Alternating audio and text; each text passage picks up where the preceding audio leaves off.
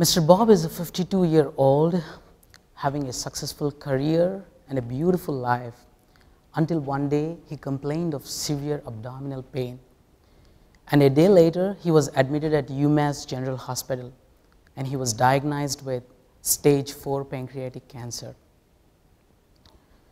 An oncologist jumped in and then they did some tests and they developed a treatment plan for Mr. Bob, but unfortunately 3 months later he died in the hospital. This is not story of just Mr. Bob, but also 46,000 Americans who will die of pancreatic cancer in 2019. Pancreatic cancer is one of the most lethal cancers.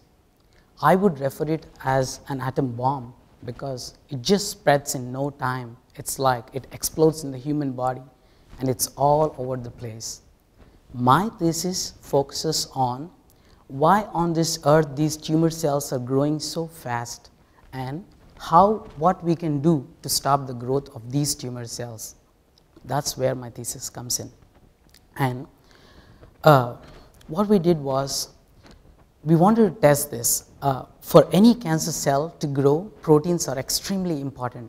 One such protein which our lab is interested in is C-terminal binding protein, and it's heavily expressed in pancreatic cancer patients. And using some technology, we chopped off that protein in the cancer cells and looked at the tumor growth, and the results are on the screen.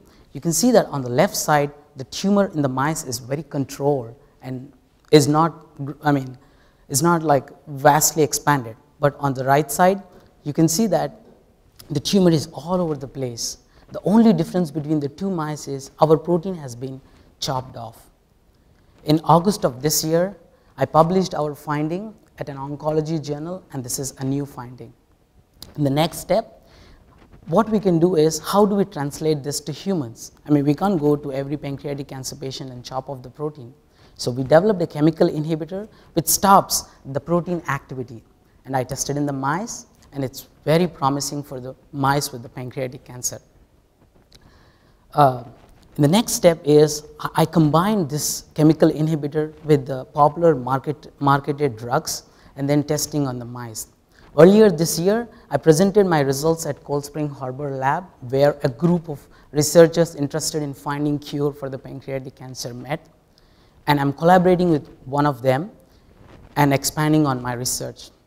Right now, we wanted to expand the novel treatment for the pancreatic cancer. We are hopeful that we would extend the life of many people like Bob, who wants to live with their kids and grandkids. Thank you.